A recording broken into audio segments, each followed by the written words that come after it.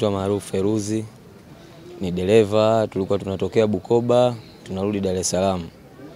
Tulipofika Manchale, kuna lori ikatufuata mbele.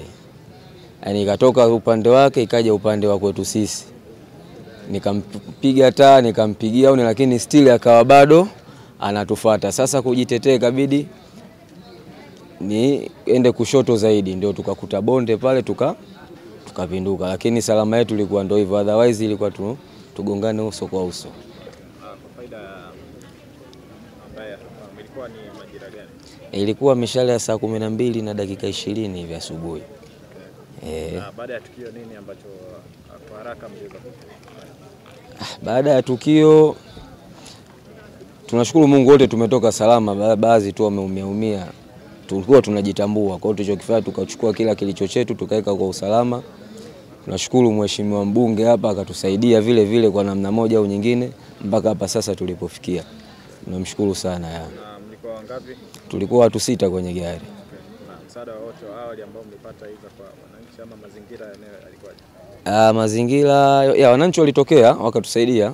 Wametusaidia, tunashukuru vile vile. Okay, naitwa Huruma Charles, ni mmoja kati ya watu wa production Clouds TV, Clouds Media. Ilikuwa ni majira saa 12 na robo. Tulikuwa tunatoka Bukoba, tulikuwa tumefika maeneo ya Dodoma. Kama unavyojua tulikuwa tumeenda Bukoba kwenye issue ya kumpumzisha bosi wetu Ruge Mutahaba. So ule muda tumefika pale, of course tulikuwa tumekaa wote, tulifika Dodoma kwanza tukawa kama tumeamka wote kwa sababu tulikuwa tumelala wakati gari inaendelea. Lakini ule muda tulifika Dodoma tukaongeza mafuta, tukawa kama tumechangamka wote. Ghafla kwenye kuongea pale tumefika mbele, of course kama kuna ukimya fulani. Lakini baadaye nikawa namsikia Doto ambaye alikuwa amekaa mbele kama amepiga kelele moja hivi ambayo kimsingi ilitufanya wote tuweze kurudi tena kwenye kuangalia. Ila mimi nilivyokuwa nyuma nikaona Doto anaongea na simu.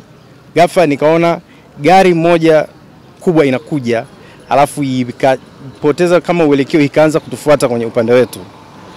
Baada ya pale tu nikasikia ile kelele, alafu sisi ikabidi gari yetu tupeleke kama nje, yani nje ya barabara. Baada ya pale dereva alijaribu kurudisha gari kwenye barabara. Of course aliweza, lakini alipofika pale kati pia kwa sababu ya ule mshtuko ikawa imetoka tena nje, and then ikawa tumeenda pembezoni, and then tumebiringika mara ya kwanza, tumepinduka mara ya kwanza, pili na tatu. Lakini tunamshukuru Mungu baadaye. Mimi of course nilikuwa aware, nikaita wenzangu wote. Kuna mmoja aliwahi kushtuka, Doto, nikamuuliza vipi, are you okay? Akasema no, I'm not okay. Kwa tukawa tumetoka pale, wenzangu wengine waliochelewa kuitika wakawa wameitika tena mmoja baada ya mwingine, and then tukaanza kutoka mmoja baada ya mwingine kuangalia ni kweli tukawa tushapinduka, na ikawa kama hivyo. Tukamshukuru Mungu tumetoka salama, lakini mwenzetu Doto kidogo ndo akawa amepata fracture fulani hivi kama mkwaruzo fulani hivi kwenye kichwa, and then tukamfunga kitambaa, tukampakia kwenye bodaboda, akawa ameenda kwenye kituo cha karibu cha zahanati kwenda kufanywa ile first treatment ile. Baada hapo akawa amerudi, tukawa tuendelea na mchakato. Of course tunamshukuru sana Mheshimiwa Anton Mavunde, naibu waziri wa vijana, kwa sababu baada ya kumpa taarifa tu, baada ya kupiga simu kwa viongozi wetu, tukapewa connection zake, na akawa tumempigia simu, akawa amepokea pale akatuma usaidizi, na ndio mpaka sasa hivi tumekuja hospitali, tumepata matibabu na tunaendelea vizuri.